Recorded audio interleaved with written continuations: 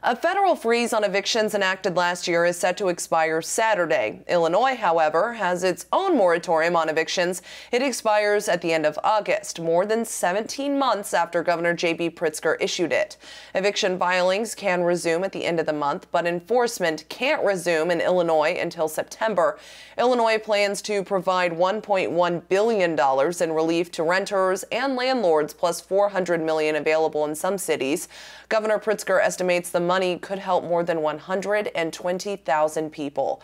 Katie Johnston for CBSN, Chicago.